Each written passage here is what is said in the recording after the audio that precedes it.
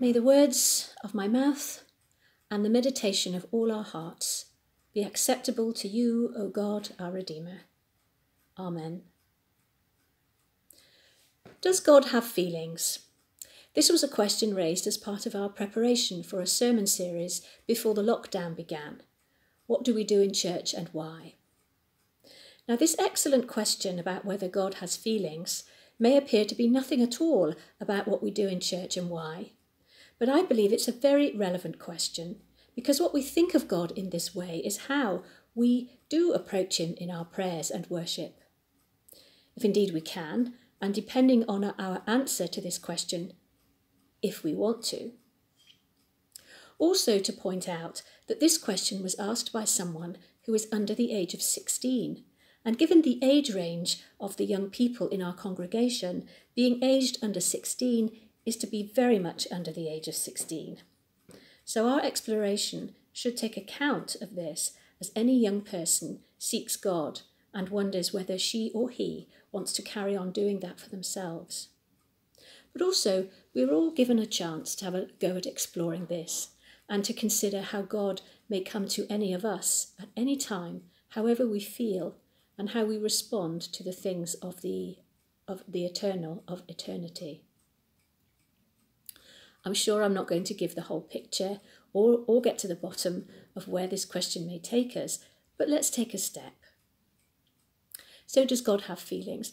I want to say without any complexity, yes. Because why would any of us seek a living relationship with anyone or anyone who would be so distant and out of reach than one without feelings of some kind? How are we supposed to reach out, seek or begin a relationship when feelings of some kind don't come into it and God reaches out to us? And I would be on fairly good ground to say yes. In Scripture we are made in God's image and we have feelings, so therefore God must. Also, as God speaks through his prophets, we hear the language of heartbreak at the unfaithfulness of his people towards him. And if any of us has gone through heartbreak and disappointment, we know what this feels like. The people must have hurt God's feelings.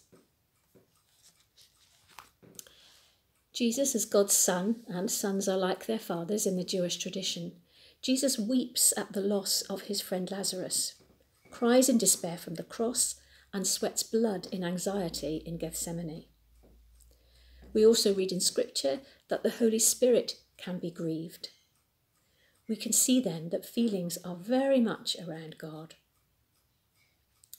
We may wonder what kind of feelings our young person had in mind when asking the question. Maybe we are talking about feelings which can be hurt. We wouldn't want to hurt anyone's feelings, let alone those of God. And hurt feelings can manifest in all kinds of ways, can't they? Jealousy, loss of trust, revenge, anger, unforgiveness, and that hostile silence. Or feelings may have been so hurt that the hurt person dare not have any feelings now, and this makes them almost less than the human being God would want them to be.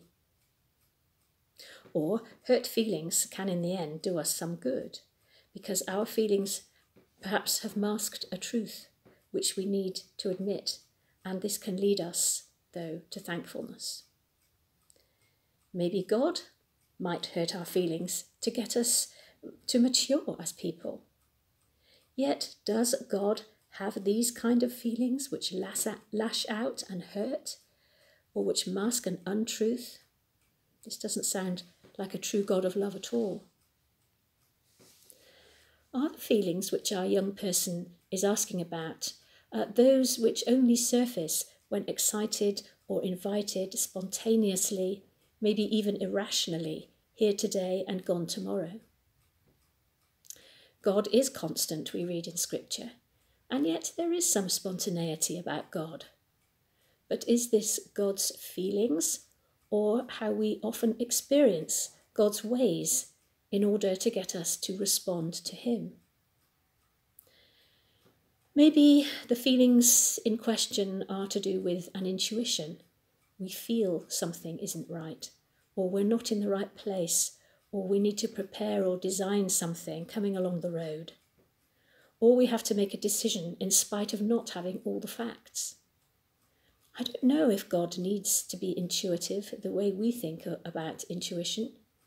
God has all the facts, and yet the mystery is that God often prompts us to move, and we can experience this in our feelings. We can read about this in the books of the law and the prophets, in the Old Testament. Or maybe our young person is talking about the feelings which are emotional, as we may have feelings for someone, feelings of love, compassion, or even dread, dislike, or based on a memory we had of them and thinking about that evokes these feelings. God knows what we're like and what we have been through. God having feelings about that, though, sounds irrelevant. And yet God addresses what we've been through, wanting us to be reconciled to people and to know joy again. The Psalms are full of this. Might God have a personality type where God's self is ruled more by heart than head, and those of us who are ruled more by head than heart could be judged as missing the mark of what it means to be spiritual or holy? We imagine that God would be far more balanced because we often find ourselves in partnership with one different than ourselves in this respect, for our good. Or perhaps God is like Spock from Star Trek, beyond time, space, and from another planet, completely logical, with no feeling at all, and yet somehow finding himself on the good, ethical, moral side of life. Those of us who can remember Spock may have had a soft spot for someone so in control when the rest of the Earthlings were panicking as monsters appeared on their Starship Enterprise. In such times we all might want a Spock to come and save us from ourselves.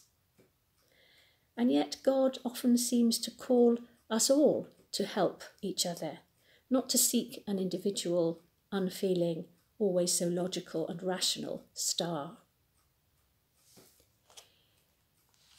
We may wonder where feelings come from, what they mean, but whether we are talking the language of the heart or of the brain, feelings are a huge part of the human condition, and in order for anyone to be in a relationship with another, feelings are going to come into it. One thing we can sensibly and reasonably say is that a maker understands what he or she has made and from what and maybe even why. And since God is our maker, he fully understands our human condition and loves us for it. Salvation history, as recorded in our Bibles, has God reaching out in love for humankind, again and again, drawing us back into his orbit, picking us up, dusting us off, and setting us back on our feet. But does this mean God has feelings like this himself? God is bigger than our human condition, so perhaps not quite. But God is often experienced in the Christian faith as the Holy Trinity. So, as our Maker, God is not human with our human frailties. Whatever we feel at any time, there is a greater and deeper reality wherein God dwells that we can only wonder at. And this is good, because for God to be God and the one we look to for refuge and help, we need one stronger, wiser, who is many steps ahead of our human feelings and would cheer us on to face life in all its ups and downs. God may be God, and yet, as our Redeemer, in the life, death and resurrection of Jesus, there is nothing to say that God can't or wouldn't come down to us. How else are we to reach God unless God does? God then comes alongside us with compassion, love, forgiveness, patience, all of which contain within themselves feelings. God came down at Christmas in the birth of a frail, human, poor baby Jesus, and grew up surrounded by feelings and passions and everything it means to be a person. We should see that empathy would be present. Jesus reached out to address much human suffering and need. As the Holy Spirit, when she comes into our lives, we and all our being, including our feelings, are caught up in fellowship with God and in joy and energy and courage, able to address our feelings of fear and pain and live a life of courage and abandonment to the one true God in love and service to him. So that's, does God have feelings? We need to discuss this, I think. It's good to discuss these things. And so I'm going to offer a couple of discussion questions for you to chew over. And these are the questions. What is at stake if God doesn't have feelings? What is at stake if God doesn't have feelings? And therefore, how might worship, prayer, and whatever we do in church change? So have a chew on this. What is at stake if God doesn't have feelings? And therefore, how might worship, prayer, and whatever we do in church change? Thank you to the person who asked that question. It's been really good to think about it. And if any of you want to ask me anything, please be in touch about that through the website, or email me or phone. So all the best, and I hope you enjoy the rest of the day. Keeping safe.